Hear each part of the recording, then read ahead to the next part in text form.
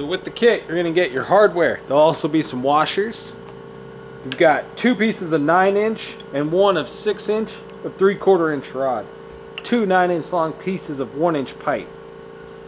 The main plate that has the back plate and the arms, all the accessories, your top carrier, and arm supports plates. This is the whole kit.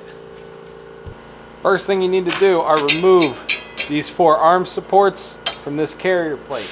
This guy gets broken up into 1, 2, 3, 4, 5, 6, 7 pieces by cutting all these little sprues. The back plate, the arms come off, the rest of the plate stays itself. You need to separate all the pieces in the accessory plate as well as removing the arm holders from the carrier. You can do that with a vertical bandsaw, you could use a jigsaw with a metal cutting blade, use a grinder, you can fatigue most of the pieces apart, or you could just wish and pray. Here's what you get at the end. Back plate, arms, all the miscellaneous pieces here, your carrier, your crusher, and arm holders. Now there's going to be some little nubs left over where all those sprues were. Go ahead and grind all those off, flap this easy.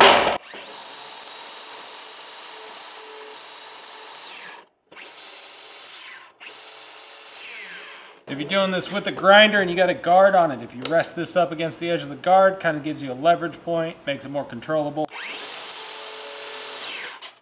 Alright, so with that done, put everything off to the side except for the back plate. And these 4 eye-bar looking things.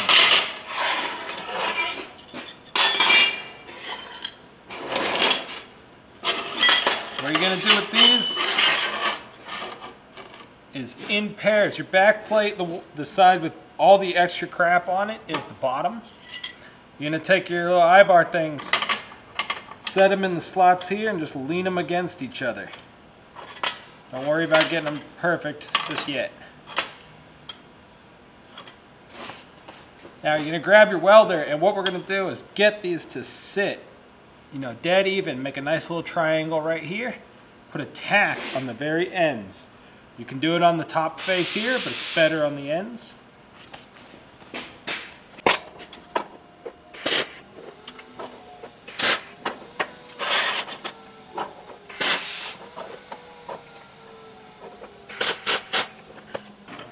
Now you guys might be catching on what we're doing. Effectively, we're making a linear rail. We're going to take the 9-inch piece of 3/4 inch rod, set that right on top of both of them.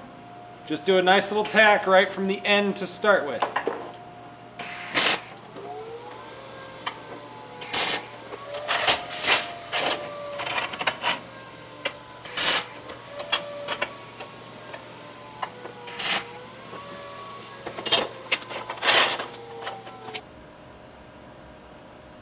Next, we've got to bend up the crusher. If you're uncomfortable doing this or you're worried about it, you can always score through the edge of the plate at these bend lines. That'll make it bend easier. I'm not worried about it. Put the piece in a vise. You don't even have to hold down tightly. We're not going to bend, see I'm holding it? We're not going to bend this one yet. We'll bend this one first.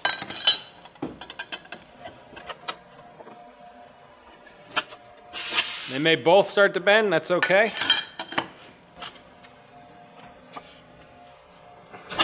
Alright, so we're just trying to get close. You don't have to stress about being perfect yet. Put a bend on this little tongue while you're at it. When you start your bends at a vise, it's going to be easier to finish them up by hand later because you've weakened this steel. So we're going to continue until these 2 plates are parallel to each other and this back plate's at a 90. You should just be able to do this by hand. Once one angle has met a 90 and you like it, put 2 tacks along here on the outside. So that angle is locked up pretty well now. Okay, so with those 2 tacks in, to lock everything into a real nice 90, you want these 2 parallel. You want 90 degrees, 90 degrees. Adjust as you see fit. Mine's pretty much right there. And we're going to use the tongue to lock that down. We'll bend the tongue to whatever angle it needs to be. feel free to just hit it. Yeah, that's where I like it right there. We're gonna weld that out. This is one of the few pieces that we're actually gonna weld out early on in the process. Everything else gets welded once your fitment's perfect. But this guy, as long as those two are parallel, you're good. Now we're gonna cut a V into the pipe. When you look at your pipe, you're gonna see that there's a weld seam. See it right there? We wanna cut the weld seam out. So I'm gonna put the weld seam straight up, and I'm only lightly snugging the pipe up in the vise here. It doesn't take too much.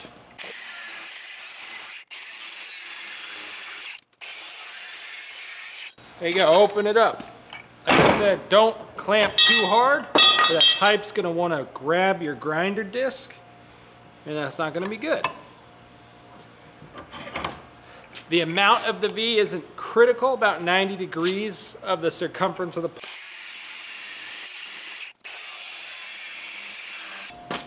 So now we've just cut our pieces. There's an interior burr from the grinder. You can take a flap disc and real gently run down through there, put this in a vise, whatever, however you want to safely. Or you can put this onto a piece here and just kind of slide it back and forth, and it'll break most of that burr out enough that we can continue.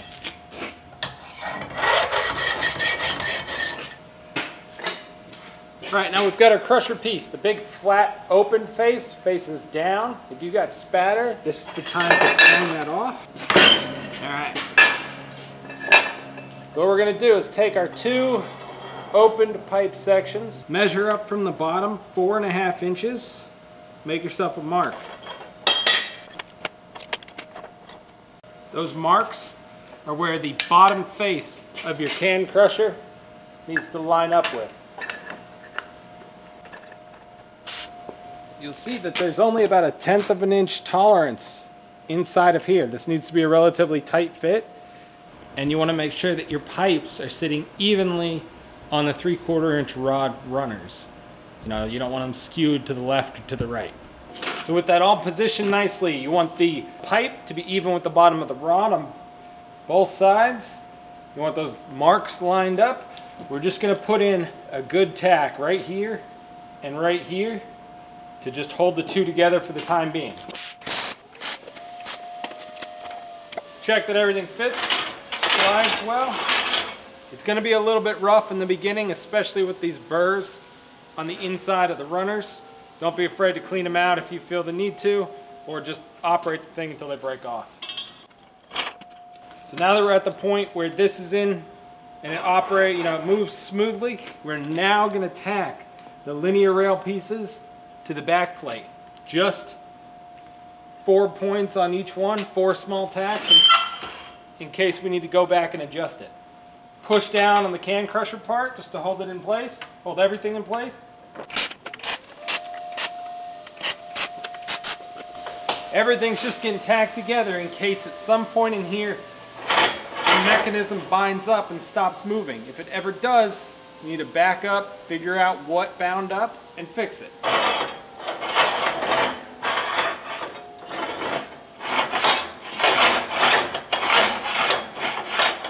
I've got a little spot right there.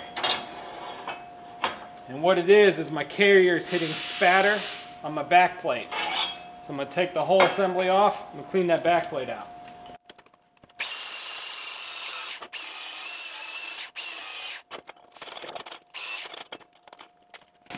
Something else that may help you, this Weld Clean 350 anti-spatter spray. It's from CRC. I'll have a link in the description. This stuff's great.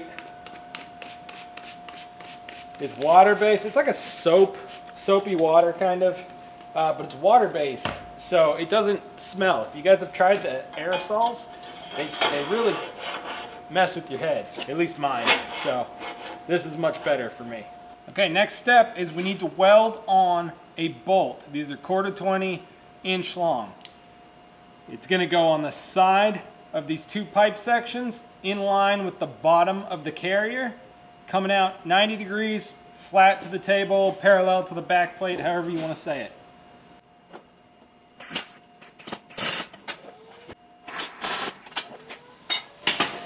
So get a tack in on both sides of this, and then adjust these until they sit nice and level where you want them. Go.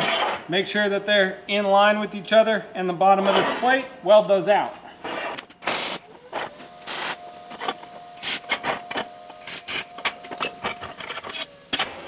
All right, now pretty much as always after each step, make sure that everything still operates smoothly.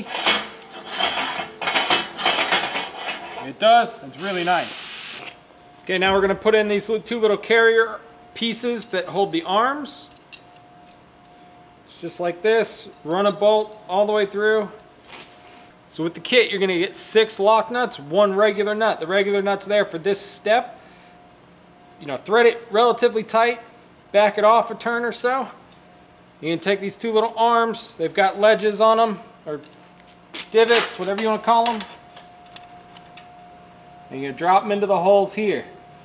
Loosen everything up until they start to fit real nice.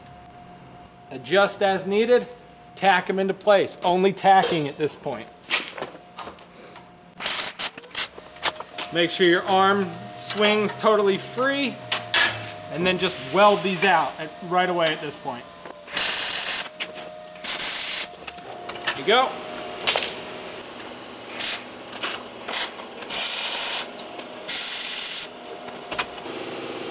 Take your 2 linkages, last 2 bolts you have. Open these arms up. Make sure your carriage is in place. The head of the bolt goes on the inside of the body of the crusher. This goes here, slides right onto there. The kit's going to have a plastic washer that you put in the middle of this joint here.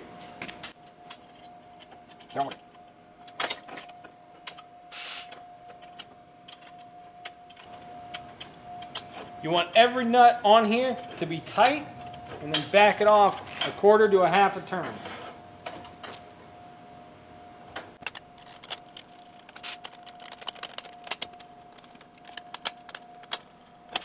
So now what we have is the basic assembly. We've got these 2 arms. They're loose, kind of sloppy. That's okay. Make sure that this thing moves through the entire range of motion that you're expecting. Make sure nothing's binding up, nothing's hitting where it shouldn't hit. Now we move on to the bottom piece. That's this guy. You're just going to bend it like that. It's got 2 sets of tabs. They drop into these 2 holes. Before you weld anything out, run this mechanism down. Make sure they're sitting pretty good right there. Put those up. We're going to tack right here.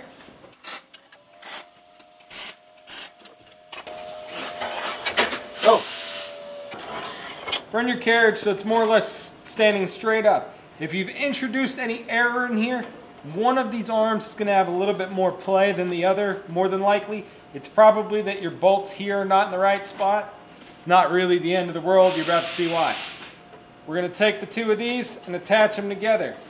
You get this 1 bar. It's a little bit oversized. You get to cut it to whatever you want. I need to take about a 1/2 inch off this. If somebody were to put these arms together in the wrong order on the wrong side, these would be splayed out a little bit more. That's why we send the bar oversized so we don't get complaints. All right, put this in place. Just 1 tack to hold it together for now.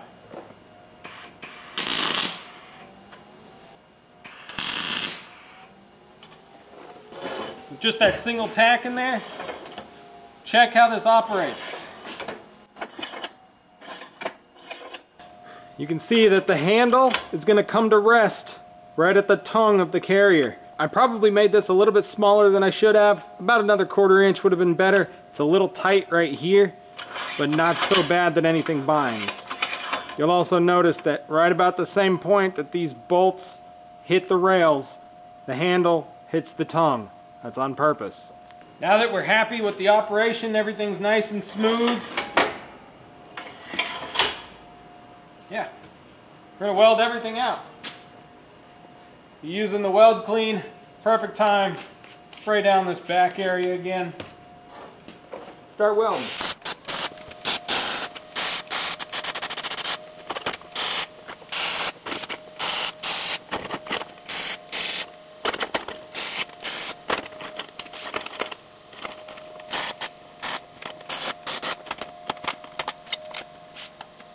All right, so everything on the face is welded where it needs to be. I've got a little bit of a sticky spot right about there. And I believe what's happening is this carriage is grinding on the back plate a little bit. Probably got some spatter in there, I just can't find it. You could take it apart, figure out what's bound up, clean it all up, or you also have the option of just using the thing for a little while. It's gonna wear in, it's not gonna be a problem anymore. That's the option I'm gonna take. Now, flip everything over. And you wanna weld all of these back pieces down. This is really gonna lock everything together as a final product.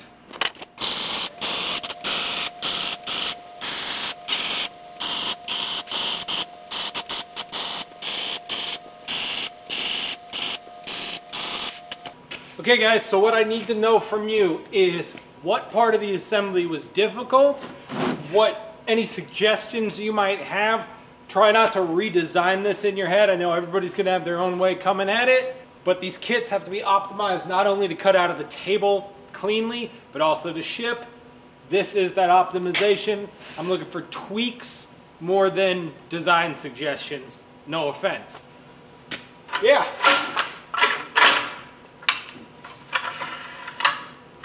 Boom.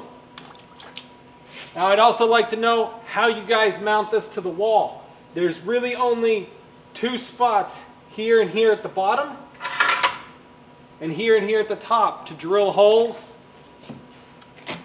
I can't really find anywhere else to put holes without it getting in the way of this carriage. That may be a suggestion, is that this entire carriage get made smaller. That would work. All right, two other things I need to know. Do you think mounting holes should be drilled into or cut into this plate from the table? And two, what would you guys pay for this kit? That's a big one for me. I want to know your opinions before you guys know the numbers on what it costs me to make one of these, ship it, credit card processing, all of that.